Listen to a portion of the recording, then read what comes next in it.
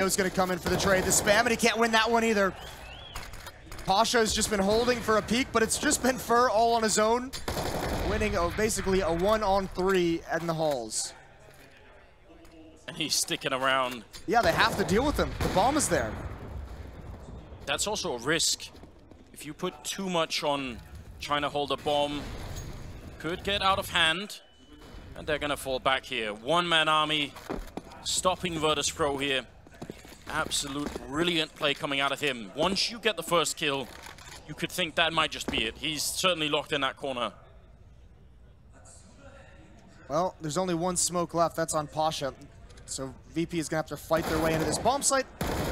The timing's not there. Fur drops 3 in this round, and there's no utility that they can use. Snax with 1 as he works his way up to the top, but there's still 2 players here, and the op from Fallen, it's not going to miss that shot. Now he's spotted out Snax as well, and it's an easy